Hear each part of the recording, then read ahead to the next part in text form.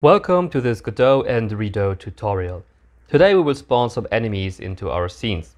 We create an enemy scene with a simple movement and a simple health bar, and we set up a spawner node that will create an enemy every few seconds. Now let's not waste time and let's dig into it. First I'm going to my root scene tree and I'm going to add a new node. This node is going to be a node 2D. And I call this node 2D my spawner. Then to the spawner I will add a timer, and I will already set up my timer to be automatically starting and restarting every 2 seconds. And that's already what we're going to do for now with the spawner node. Let's move into creating an enemy. For that I create a new scene, and I will pick a character body 2D for this node, and I call it enemy. To this enemy I will attach a collision shape. I will give it a sprite 2D as well, and I will give it a progress bar as a health bar. I will already rename the progress bar to health bar. Now let's zoom a little bit in on our champion here. The shape, I will give him a simple circular shape. I estimate the size, and for the sprite I will give it this texture here. I will go into the texture property in our scene inspector, and on the filter I will give it the nearest so that it looks more pixely and a little bit more crisp, though it still looks horrendous. For the texture bar I drag it down a little bit. And in the inspector I will turn percentage off. I press Q and drag it out a little bit, make it a little bit smaller. And then we have a max value of 100, so I also set the value to 100 to be at full health. I go down a little bit into theme overrides. I go into styles, and here where it says fill, I press on empty and select a new style box flat.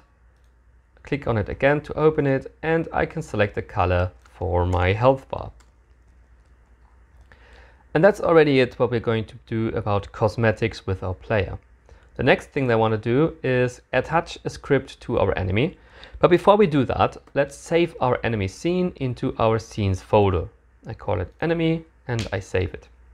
Now let's add a script and select our scripts folder to add the enemy script there. It doesn't really matter where you save it for this little project, but it's always nice to keep things tidy. Now, in my enemy script, the first thing I will do is I declare 2 export variables. The first is going to be speed of type integer, and I auto set it to 50. The second export variable is going to be our health, also of type int, and I set it to 5, just like we did put the value of our health bar to 5 previously. Sorry, to 100 I think it was. Then I will also add a little bit of fun here. I call another variable, I call it alt texture, and that is going to be a preload. And here I give it a different texture that I have in my file system. Now when we call now our first function, which is going to be the ready function, what I want to do is create a new random variable which will get a random number between 0 and 6. And I will just check if the random number is smaller or equal to 3. Then we will change the texture of our character. I will select my sprite2d.texture, and I will give it my alternate texture that I loaded previously up here.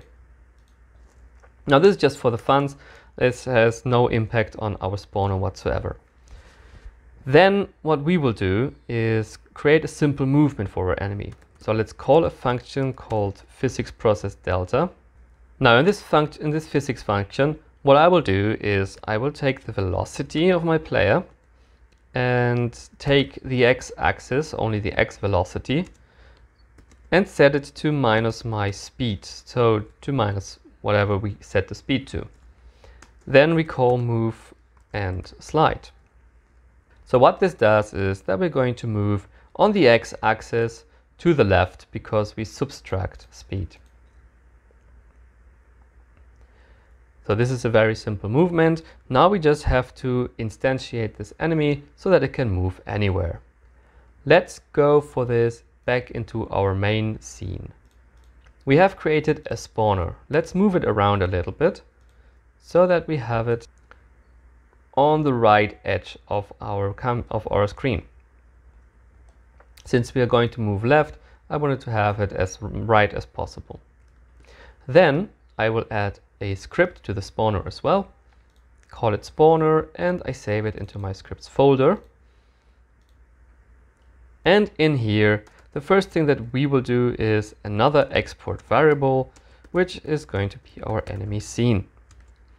And that is of type packed scene this time, because everything that we have down here as saved scenes inside our folder system or file system are indeed packed scenes. Now you can see that on the right side in the scene, on the right side in the inspector, we have created a new field, enemy scene. This is what an export variable does. It gives us this little new field where we now can take our enemy scene from our scenes folder and we can drag it into this little field. With this, he knows about our enemy scene. You could also click on it and say load, and now you can find it in your folder structure. If we go into scenes and enemy, it does exactly the same. Then as for our logic in the spawner, we will take our timer node, we will go to the signals that this timer has, and we will use the timeout function, and we will use the timeout signal and connect it to our spawner node. Whenever this signal is called, what we want to do is to create a new enemy. So I will create a new variable called enemy, and this is going to be an enemy scene, and we will call the word instantiate on it. What this creates is a new enemy scene that we store into this variable. For our new created enemy, we want it to be positioned exactly where our node 2D is positioned and that he starts off from there. So we do that by telling him that our enemy.position is going to be the same as the position of this spawner. All that's left to do now is to call getParent.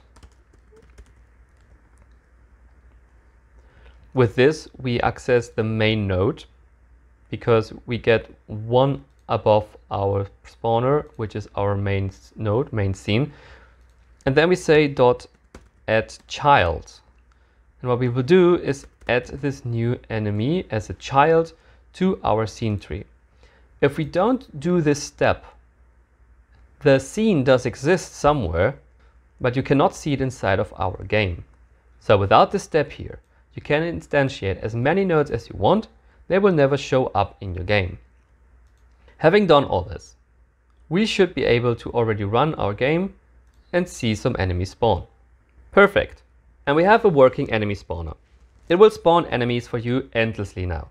We will use this spawner for the next video where we will create an auto-targeting system that will target the enemies based on whether they are close or far away, maybe just a random enemy, or perhaps the one with the lowest or the highest health bars.